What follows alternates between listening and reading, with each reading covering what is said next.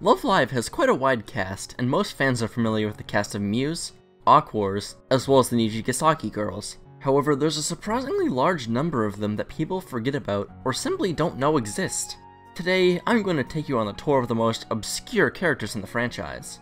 Here's a list of the characters I will not be talking about in this video for various reasons. With this in mind, let's get right into it. First, let's talk about the N-Rank girls from School Idol Festival. Since I don't have the time or thoughts to give on all the members, I'll talk about 5 of my favorites. When I first started the game, the character that stood out most to me was Christina. She's an Italian from Trento, Italy, and has the nickname Chris. Her name is very deliberate, as she is undoubtedly Christian. She wears a nun's outfit in different incarnations, wears a cross around her neck, and even says, "God bless us all," during one of her stories. Despite being agnostic, I can't help but find her endearing.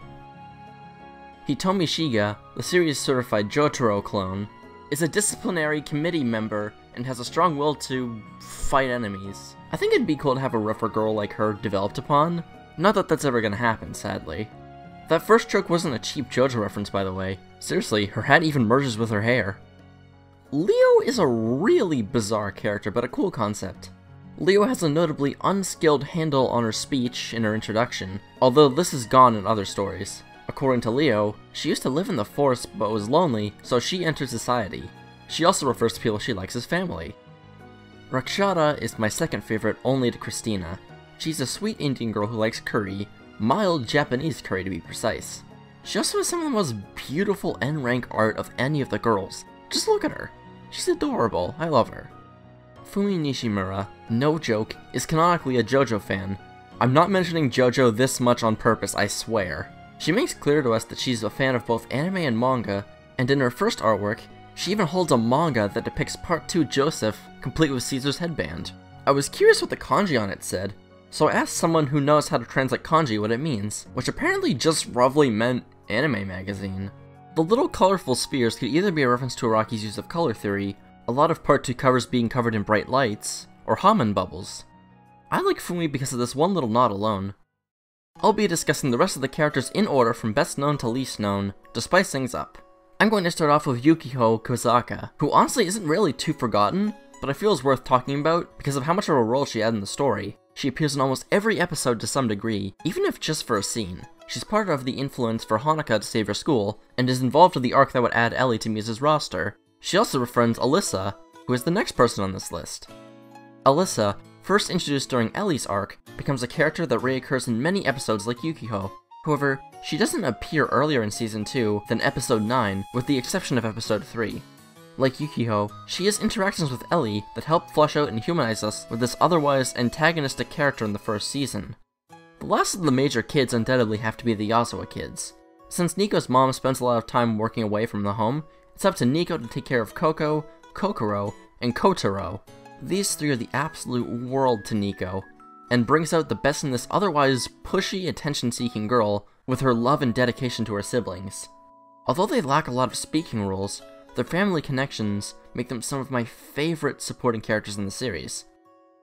Principal Minami is a loving mother and the rational principal of Oda no Kizaka. Although she is mostly used for plot points, she does have some interactions with Kotori and the rest of the group that help make the plot a bit more interesting. I personally like the decision to make her Kotori's mother, as that fact connects us with her, rather than her just being another principal.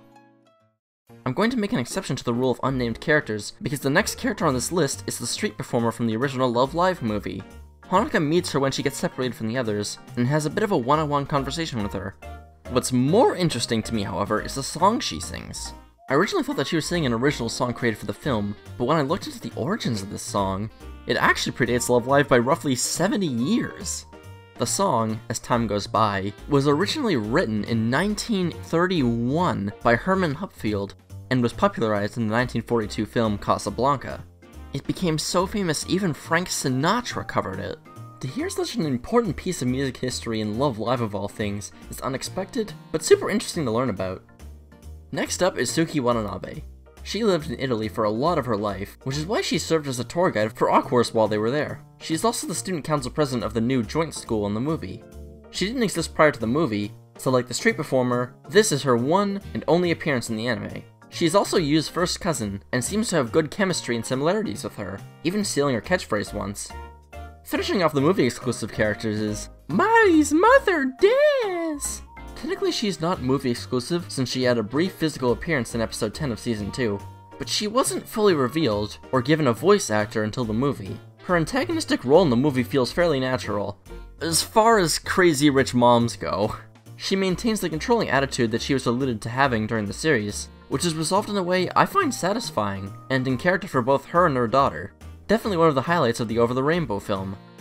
Shima and Mito Takami are Chika's siblings, and although they rarely appear, they do have some scenes together, like with the New Year's present scene, or when Shima is seen driving them somewhere. Mito is stricter with Chika, and a tomboy who mostly has humorous interactions with her.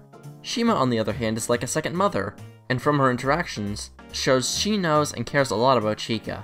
Even if she is not in the story nearly as much as Yukiko was, she's still a great supporting character and a great sister. Now here's where you're probably going to stop recognizing characters as easily. This is where things get interesting. Remember these three girls? They may look like just a few nameless girls, but actually, all three of them are named recurring characters in the anime. Their names are Hideko, Fumiko, and Mika, Japanese puns based on the numbers 1, 2, and 3.